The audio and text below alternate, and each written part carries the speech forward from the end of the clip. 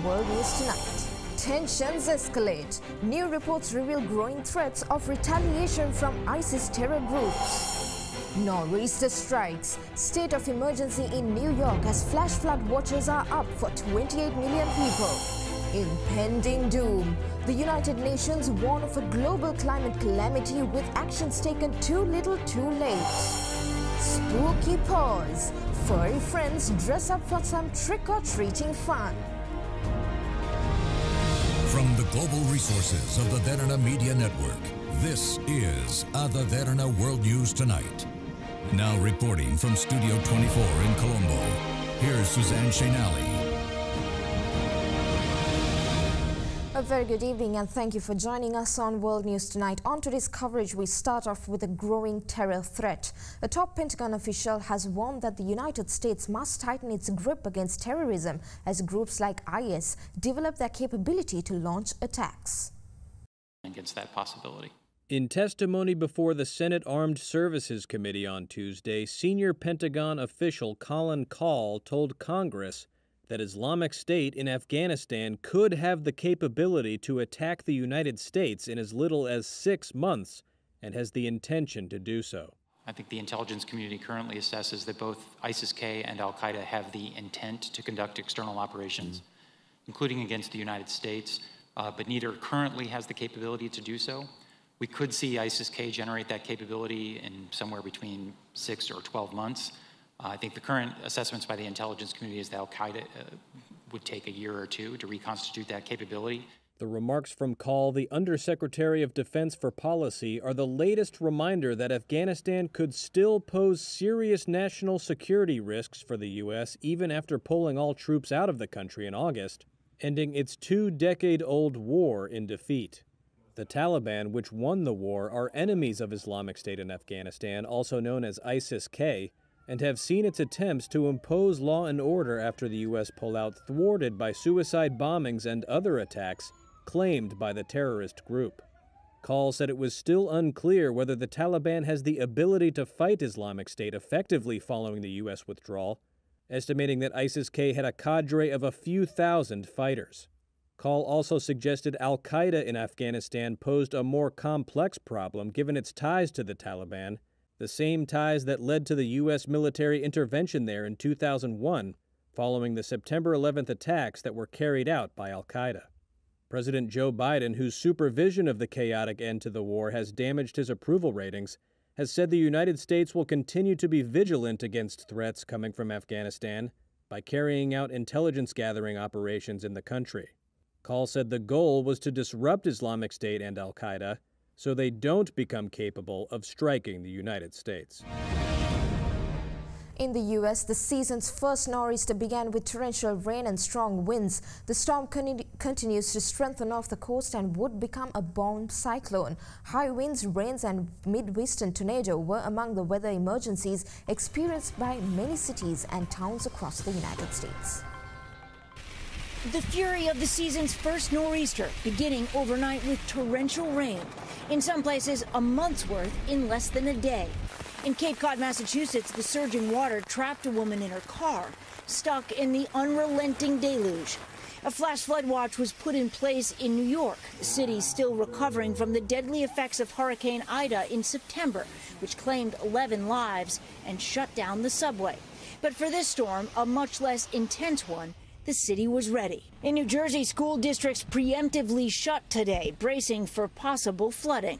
The storm continues to strengthen off the coast and could still become a bomb cyclone like the one that just slammed the West Coast. Tonight, the rain will be pushed out of New England by punishing winds as an unpredictable, powerful storm refuses to let go. An executive at TikTok faced tough questions during the video sharing app's first appearance at a U.S. congressional hearing, saying it does not give information to Chinese government and has sought to safeguard U.S. data. Big tech preys on children and teens to make more money. Social media executives took their turn in the hot seat Tuesday in a Senate hearing on child safety online. Potentially harmful content. Executives from TikTok, YouTube, and Snapchat fielded tough questioning on how their platforms were working to protect young users. Are you going to get drugs off Snapchat? But perhaps the most fire was reserved for TikTok, which is owned by Beijing-based ByteDance. Are you going to answer the questions? I answered the question. Or were you instructed not to answer this question? Some senators allege that the app, known for viral dance moves, obscured a more insidious intent, harvesting Americans' data for the Chinese government. If the Chinese Communist Party asks you for U.S. user data, what is to stop you from providing it? Senator Marsha Blackburn, the top Republican on the Senate Commerce Committee, pressed Michael Beckerman, TikTok's head of public policy for the Americas, on whether the company could resist giving users data to China's government if material were to be demanded. We do not share information with the Chinese government. And Beckerman testified that TikTok's U.S. user data is stored in the United States with backups in Singapore. Republican former President Donald Trump had sought to bar TikTok from U.S. app stores, saying it collected data from American users that could be obtained by China's government and posed a threat to U.S. national security. Democratic President Joe Biden later revoked Trump's plan, but sought a broader review of various foreign-controlled apps. Cracking down on big tech, especially social media platforms, is one area that sees rare and broad bipartisan support in Congress. Lawmakers in both parties are especially keen on reining in the world's largest social network, Facebook, after a damaging leak of internal documents revealed how the company put profit ahead of users' well-being and safety. For the first time in 4 years, the leader of the United States has joined his ASEAN counterparts for a summit. During the talks held virtually, President Biden underscored the importance of U.S.-ASEAN ties. The engagement is seen as part of Washington's effort to expect collective efforts against China's growing influence.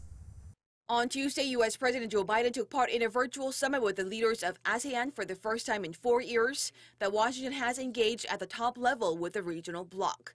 This comes as President Biden is seeking to intensify U.S. presence in the Pacific as China continues to emerge as a national security and economic adversary.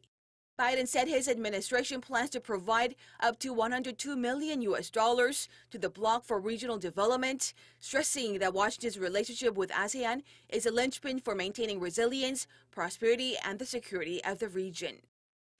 In fact, we intend to launch a new program and initiatives to enhance our cooperation across the range of issues, totaling more than $100 million. Our bottom line is that ASEAN is essential. I want to say that it's essential to the regional architecture of the Indo-Pacific. The fund will include spending for health and welfare, a new climate initiative, as well as other programs to help ASEAN countries recover from the pandemic. Myanmar was not allowed to attend as the group banned its military junta leader for ignoring the bloc's roadmap for peace that was agreed upon 6 months ago. However, the other leaders share their concerns over Myanmar's worsening crisis. President Biden denounced the military coup for its use of, quote, horrific violence against protesters. He added the U.S. will focus on sending support for the people of Myanmar for its democratic path, as well as for the protection of safety, security, and human rights. On Wednesday, President Biden will join the broader East Asia Summit, which brings together ASEAN and other nations in the Indo-Pacific region. Myanmar's former leader Aung San Suu Kyi is under detention and is being tried on several charges, including an allegation that she illegally imported walkie-talkies for her bodyguards, used the radios without a license, and violated COVID-19 pandemic restrictions on 2 occasions during the 2020 election campaign. This is the only image of her trial since it began on the 14th of June. The junta is maintaining a tight grip on information about the proceedings. Aung San Suu Kyi's lawyers are no longer allowed to comment publicly in case the military says they disturb public order. The ousted leader of Myanmar, under house arrest since the 1st of February, is facing many charges: illegally importing and using walkie-talkies, breaching coronavirus restrictions, sedition, violating the Official Secrets Act, and corruption. Back in March, the junta published testimonies against her. Between 1989 and 2010, Aung San Suu Kyi spent 15 years under house arrest. She could now spend the rest of her life behind bars, as some of the charges bring 15-year prison sentences. Her numerous supporters on the streets of Myanmar are calling it a show trial, motivated by politics alone. Let's go into a short commercial break. We'll be back soon with more world news.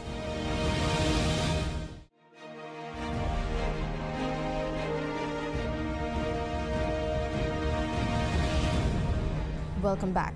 United Nations Secretary General Antonio Guterres urged world leaders to avoid a climate catastrophe as a new UN report said the planet is on track for an average 2.7 degrees Celsius temperature rise this century, despite current global climate pledges. The clock is ticking. The emissions gap is the result of a leadership gap. But leaders can still make this a turning point to a greener future instead of a tipping point to climate catastrophe.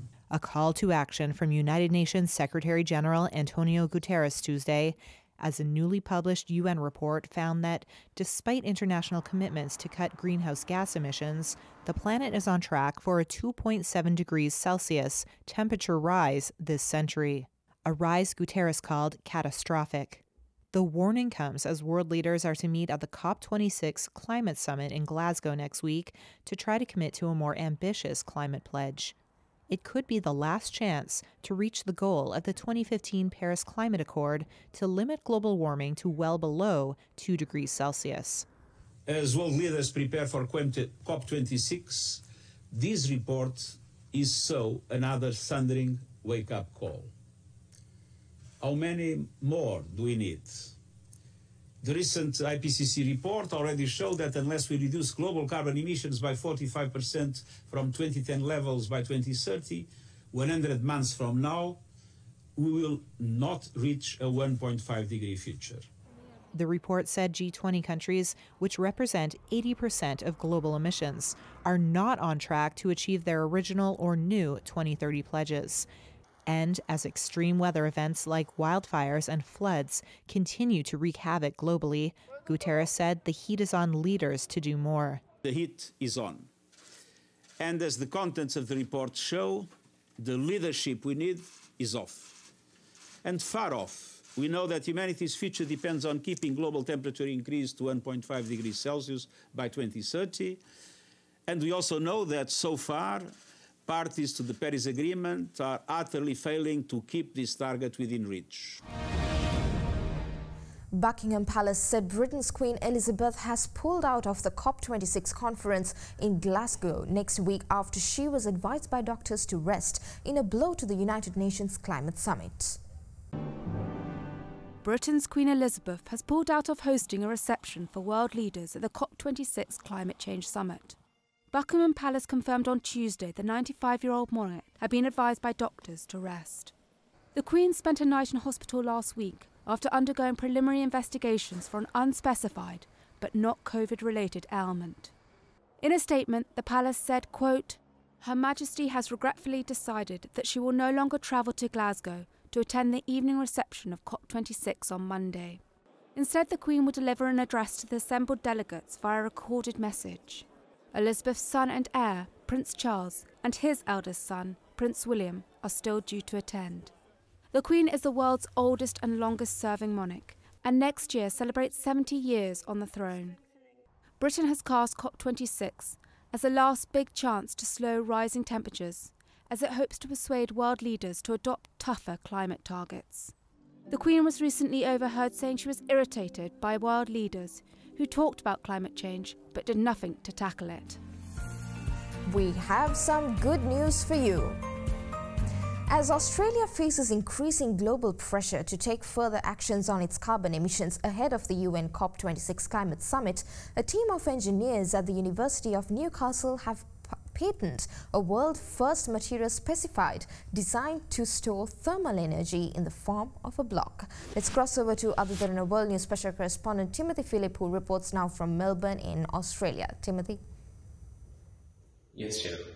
The blocks made from aluminium and graphite store renewably generated energy to redispatch it at night or when needed. With their research predicting the blocks can last about 30 years without any change in reliability. Co-inventor of the miscibility gaps alloy, or thermal block and CEO of MGA Thermal, Erich Kesey, says the team was working on thermionic converters when they had the breakthrough. While many countries have pledged to achieve net zero emissions by 2050, Australia, one of the world's largest emitters of greenhouse gases, on a per capita basis, has declined to firm up its targets.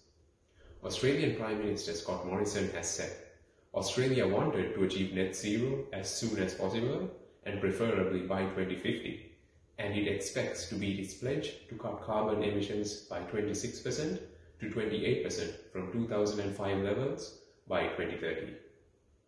Partnering with the Swiss company E2S Power AG to design technology to retrofit and repurpose retired and active coal-fired plants in Europe using MGA thermal blocks, Kesey says that he wants governments around the world to start recognizing the value of their solution. Back to you, Shannon. All right, thank you. That was the Derana World News special correspondent Timothy Phillip reporting from Melbourne in Australia. Advisors to the Food and Drug Administration have recommended the FDA approve Pfizer's COVID-19 vaccine for children 5 to 11. The advisory panel voted unanimously, saying the benefits outweigh the risk. Ready? Tonight, a near unanimous all clear from the FDA panel reviewing Pfizer vaccine data for 5 to 11-year-olds. Dr. Gans voted yes. So this concludes the vote. Paving the way for an additional 28 million children who would be eligible for a COVID shot, potentially in days, pending final FDA and CDC approval. Any way that we can make it safer and keep them in school, I think is worth it. The Pfizer data reviewed today shows that its child-sized dose, about a third of what's given to adults, is more than 90% effective at preventing symptomatic COVID infection in that age group. Though some hold deep reservations. 6 in 10 parents in a recent study say they would wait and see or won't vaccinate their children at all. Myocarditis is an inflammation of the heart seen in a small percentage of adolescent boys and young men taking Pfizer or Moderna. Today, experts noted there wasn't a single case of myocarditis observed in Pfizer's roughly 3,000-person trial among 5 to 11-year-olds. I feel very comfortable recommending these vaccines for young children. I've recommended it for my own grandchildren. When my daughters call me and say to me, what should we do?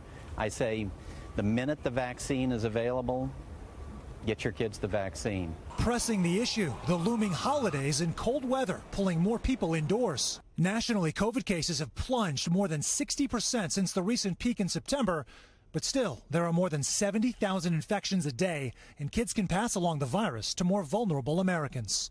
The primary reason to do it is to protect them, but also getting them vaccinated will help bring infection numbers down across the community for everybody. So it's really important that we get kids vaccinated.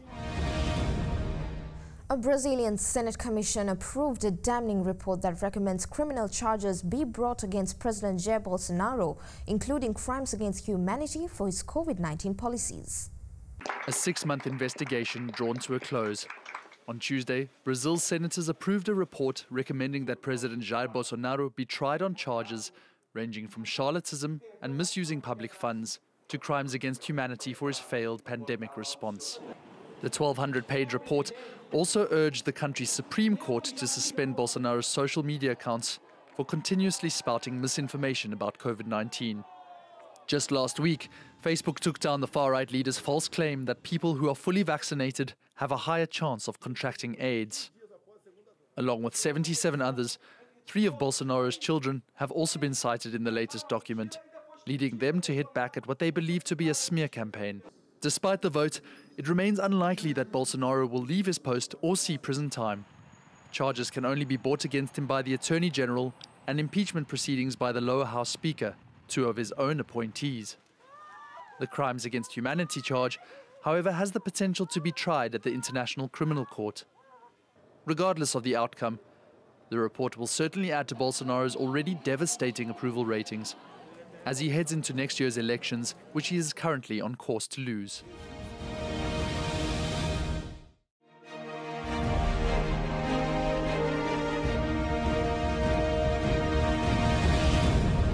Welcome back, and for more news, let's take you around the world in a minute. South Korea completed the world's biggest hydrogen fuel cell power plant. It is expected to contribute to achieving net zero carbon emissions by 2050. The price of crude oil hit a 7-year high, fueled by a global supply shortage and skyrocketing demand in the United States. These are the highest closes since October 2014 for both the global benchmarks. Both the AstraZeneca and Pfizer COVID-19 vaccines have been linked to rare but potentially serious neurological complications. There were around 60 cases of hemorrhagic stroke per 10 million given the Pfizer vaccine. However, experts pointed out that not getting vaccinated is still more dangerous. A cyber attack disrupted the sale of heavily subsidized gasoline in Iran, causing long queues at gas stations across the country weeks before the anniversary of 2019 street protests that followed fuel price hikes.